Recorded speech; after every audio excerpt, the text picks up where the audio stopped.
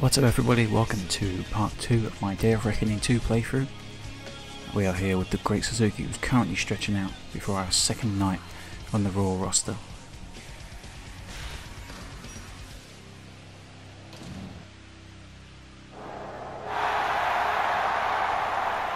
Chris Jericho, you have a semi-final tournament match tonight against the man who eliminated Randy Orton just last week. Are you at all concerned that... Look here Junior, I know exactly who my match is against this week. I fully agree that he is a great athlete and a great WWE superstar. But let's get something clear right here and now, crotch. I made Triple H tap out 2 weeks ago. I am the rightful World Heavyweight Champion. Even an ass clown like you has to admit that it's ridiculous that I've got to fight for a title that's already mine. Well, we all saw Triple H pin your shoulders to the mat for a 3 count during your title match. And Triple H won his semi-final match earlier tonight, so he's already got his spot in the WrestleMania title match, just 2 weeks away. It seems to me that you've got some catching up to do. Of course, you're no stranger to coming in second to Triple H. Let's get something straight, Jerky. Y2J doesn't come in second to anyone. And that's exactly what Great Suzuki's going to find out tonight. He might be a great competitor, but I'm a larger-than-life living legend. That's a tongue twister. Larger-than-life living legend, larger-than-life living legend, larger-than-life legend. Tonight, I'm going down to that ring, and I'm going to beat Great Suzuki to earn my place in the WrestleMania title match. Triple H might have gone out losing the title to me once, but that's never, ever going to happen again.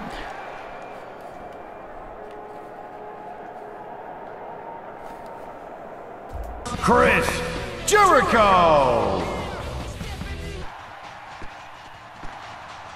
And from Japan, the Samurai!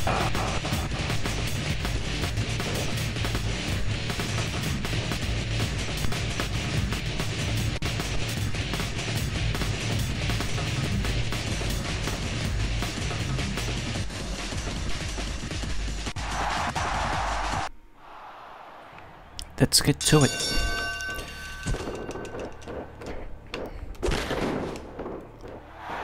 Now, the only difference to our character from last time we saw him is that I upgraded striking with the points that we gained from the Randy Orton match. In the future I'll probably be continuing to put skill points into striking, as that's kind of, well, as the once great Kenta said, my fighting style is kick.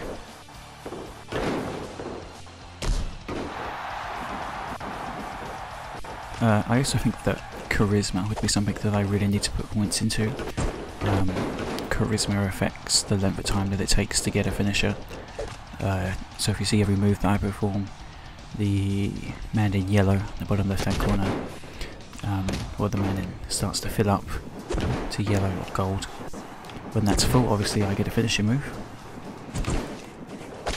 So charisma actually makes that go up a lot faster. I think that probably during this Let's Play I will be changing up my character's look a tiny bit. I've already grown a little bored of the, you know, the shield riot jacket, or the shield bulletproof armour there. But I guess it's kind of looks a bit like Delo's.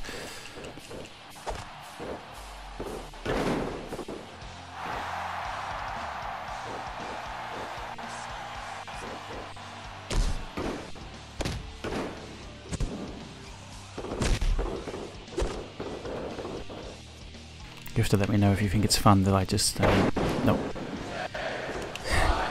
Apparently I'm just constantly wrestling as a heel, because everyone I get the ring with has their own chant, so even though I'm trying to appeal to the audience, I'm still getting booed.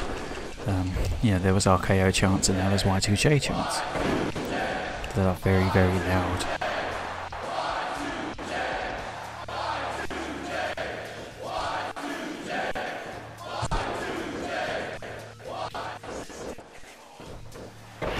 Yep, see? Every single time the Y2J chants go down and I score a huge move, the Y2J starts to start up again.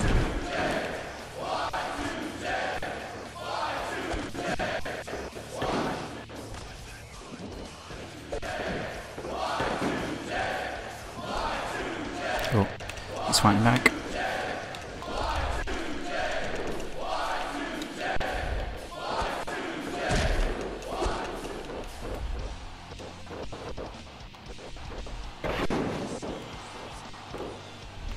send to the top rope. The huge elbow, really missing the mark, but there you go.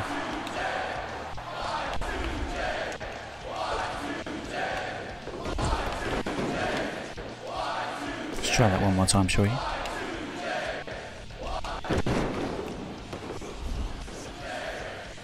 Oh yeah, I need to try and get my character's stamina up a bit. So I'm giving Jericho some breathing room for a little bit here. See what he's going to do. This is the AI on Expert, but it's not the smartest AI, so... As you can see, huge clothesline. And so we get to give him one lariat straight to the back of the neck. Let's see if we can get the one lariat. One huge lariat straight to the front. Send at the top rope. Bust out our finisher move that's never been seen before. Big splash. Oh, Jericho gets out of the way.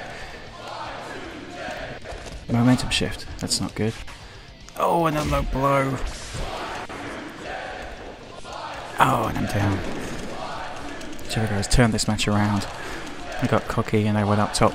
Jericho is coming back now.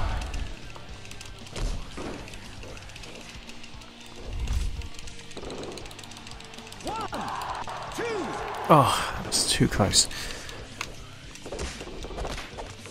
Although this story has just begun, I would really not like to lose just yet. Jericho with another kick out. The fans with the holy shh chant.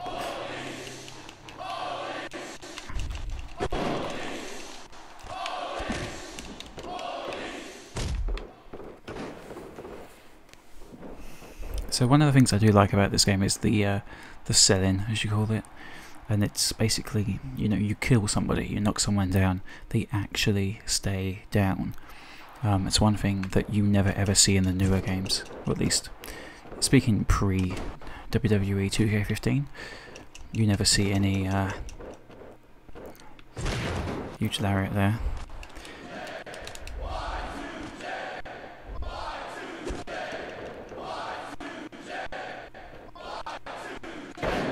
Now I keep seeing that knockout meter come up. That might be worth seeing if I can get a knockout victory. There's a huge lariat. He's down. There we go. So I've actually just won by knockout. I killed Jericho. Here's your winner, the Samurai. And all it took was a lariat to the back of the head, and then I think I counted 4 or 5 lariats. Just killing them.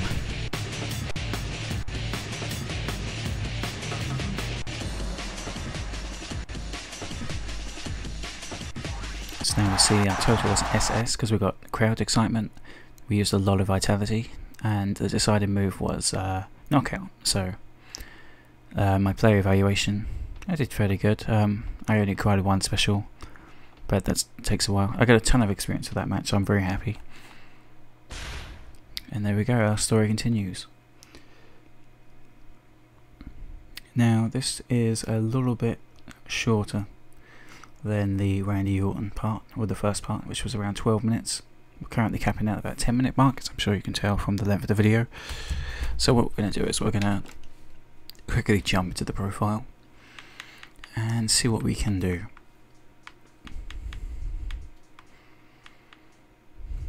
Now obviously I said the charisma is quite important, but see, in order to unlock certain finisher moves, we have to play with striking and stuff like that. And I'm trying to get my striking skill up, but